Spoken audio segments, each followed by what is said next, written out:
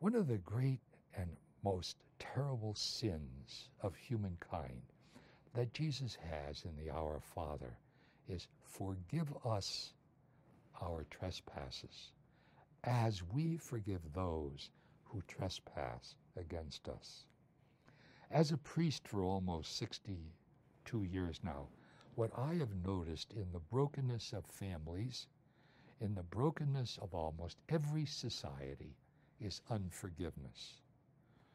When a person, we become so easily offended and not forgiving.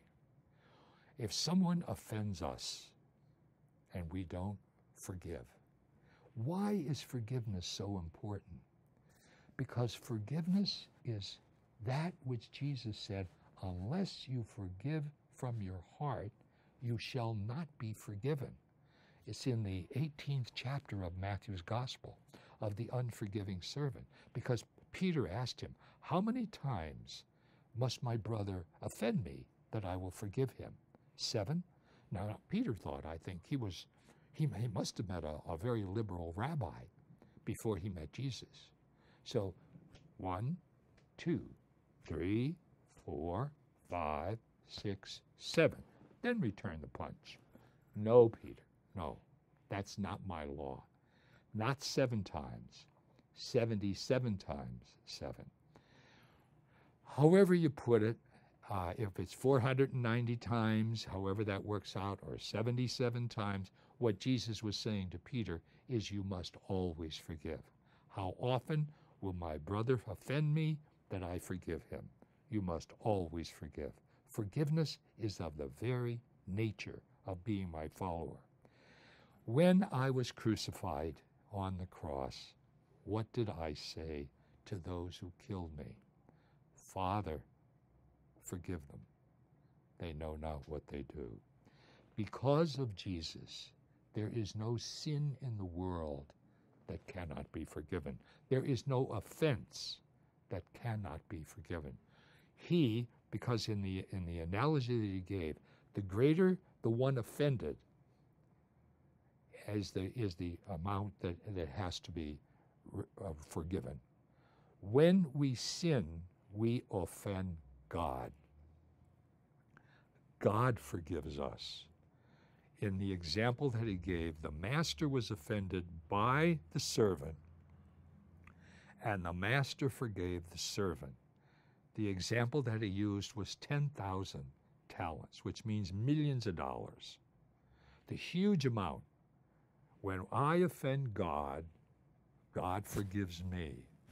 Now, if I forgive you, and he went out and offended another person, that other person is only offending you. You are not God. And if you don't forgive, and what was the amount that was used? $100. A very small amount. For you to forgive the neighbor is insignificant almost in comparison to God forgiving you. And that's why Jesus says, unless you forgive your neighbor from your heart, my Father will not forgive you. I am God, and I forgive you your sins. Therefore you must. It's of the very nature of being Christian that you forgive those who have offended you. You cannot pray the Our Father and be a Christian. Forgive us our trespasses as we forgive those who trespass against us. I'm expecting God for you to forgive me. There's a little boy that I knew here in Scranton, and his name was Walsh. Beautiful old boy, Eddie Walsh. His father's name was Jim. He was a fireman, and he and his 2 boys that went to, because they were great lovers of country music. They went to Nashville, and while at Nashville, Jim was shot by 3 men, black men, who were going to rob him. And in the meantime, while they were robbing him, they actually robbed him, and he was shot. And he wasn't able to recognize those who shot him. And it did come to trial. And the 3 denied that they were the ones. But Eddie was 8 years old. And he was put on the witness stand, and he actually recognized they had all kinds of people. He picked out the ones because they had denied this one, and this one. And they were the ones who robbed his father, and they went to prison. Because of the stress of the trial, he got cancer. He really became very sick. And when I used to go around with him, he was always a beautiful player. He had a guitar, and he always had a Bible. He was always quoting the Bible to other kids. He would say the words of Jesus to them. He really was a Jesus figure. And he would entertain the children at the hospitals. He would play his little guitar and sing to them. He was really a funny, happy kid, a joyful kid, even while he was dying. The Make-A-Wish Foundation found out that he only had about 2 weeks to live, and they came to him and they said, what would you like to do? You know, kids want to go to Disneyland, kids want to do this, whatever. What would you like to do? He said, I want to go to Nashville. And I want to go to that jail where those 3 men are. And I want to tell them I forgive them for shooting my dad and for robbing us. Because in a little while, I'm going to meet my judge, and I want him to be merciful to me. His dad said to me, I didn't teach him that. I hate those guys. I said, God taught him that. Because Jimmy or Eddie was really Jesus.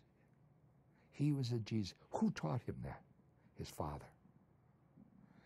All of us have that same divine life. You might be a little boy, and you have that life. Many of us who are grown people don't have that life. His dad said, I didn't have that. I hated them. And his dad eventually has to forgive them. All the kinds of love that is given to us by the Father in Jesus. This commandment is so important for each of us. So many of us, I know priests that haven't forgiven. I know bishops that haven't forgiven. A hurt that continues to bleed. Forgiveness is divine.